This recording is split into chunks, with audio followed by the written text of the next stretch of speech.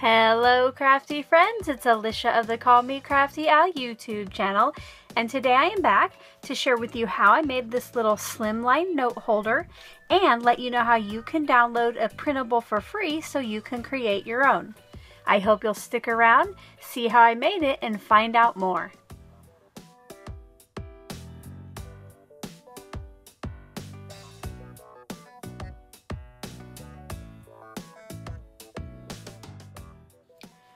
Thank you so much for stopping by today. If this is your first time to my channel and you're going to want to download the free printable, make sure to click on that subscribe button below and ring that bell for notifications.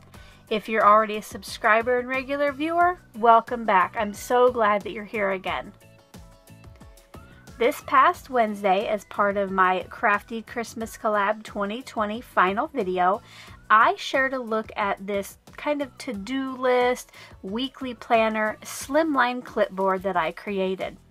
Today I'm going to show you how I created it, and then at the end of the video I'll let you know how you can download a free 4-page PDF so you can make your own.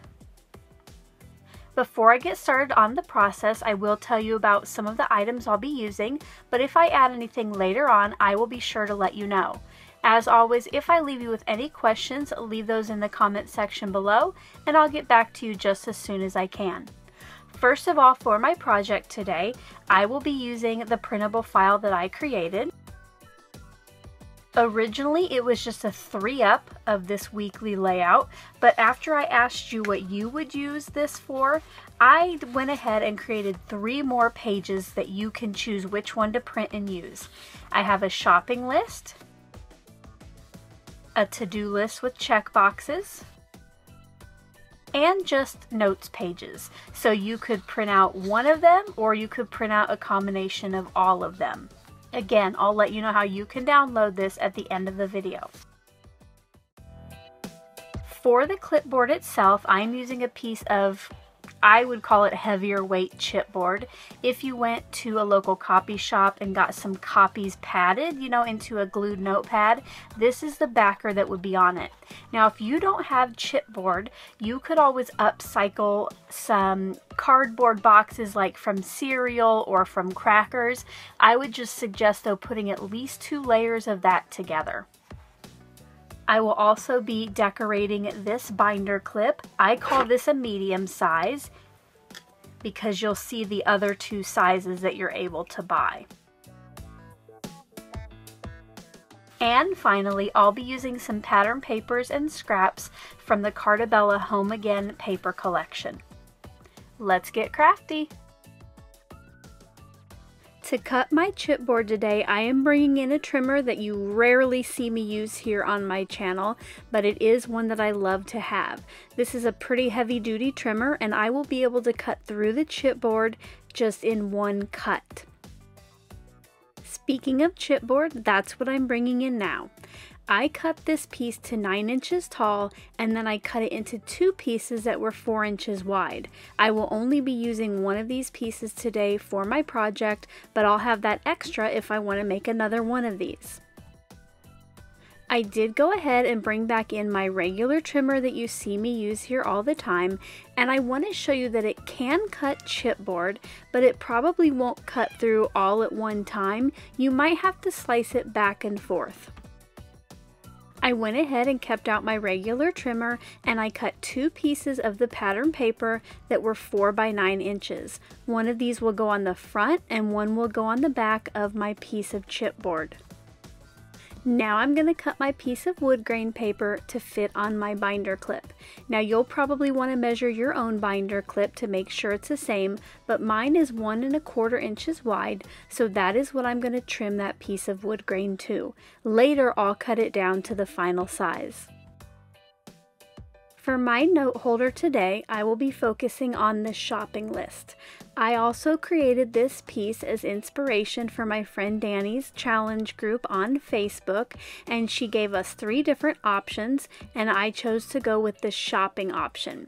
The challenge group is called There's a Stamp for that, but don't worry, you don't always have to stamp. I will put a link in the description box below if you want to check that out.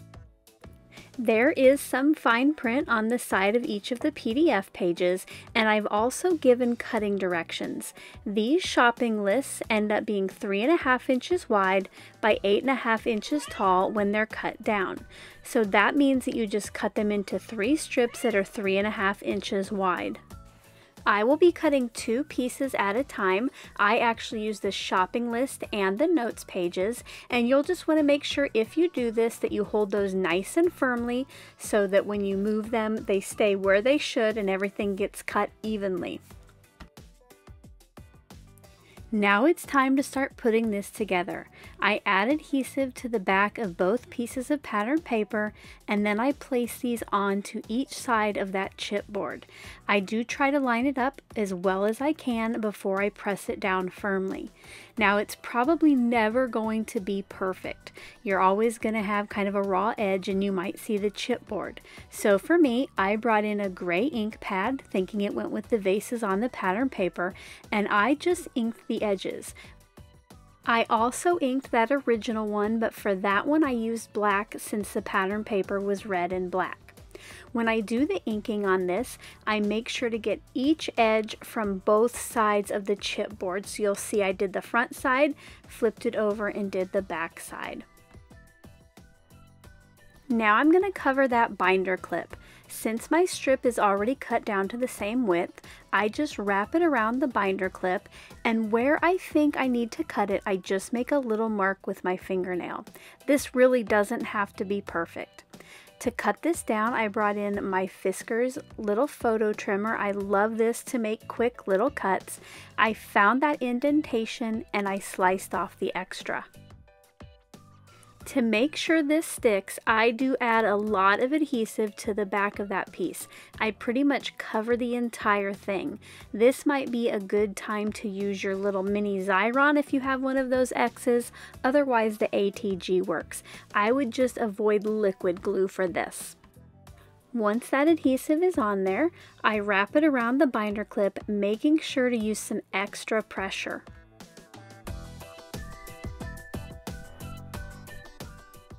Off camera, I cut down some more of the printables.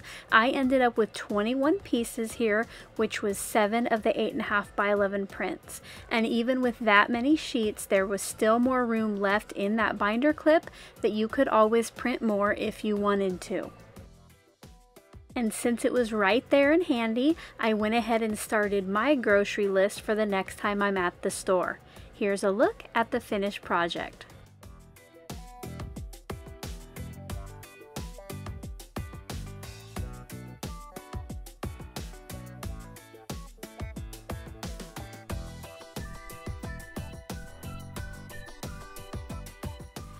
I hope you enjoyed seeing how easy it was to create this Slimline note holder. If you did, as always, I appreciate a thumbs up.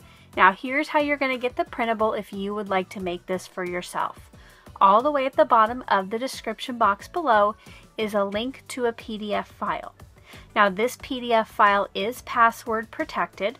I will give you that password here in just a minute, but please keep in mind I do ask that you're a subscriber to my channel before you click on that link and download the file.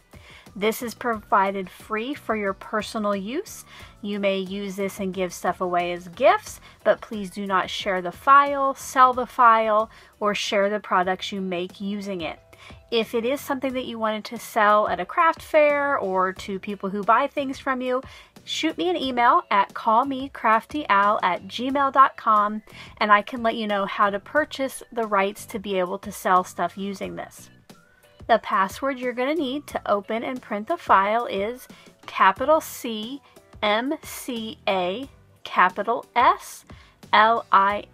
So call me Crafty Al Slim. That password is also typed below the link at the bottom of the description box. Let me know which of the pages you'll be using first to create a Slimline note holder.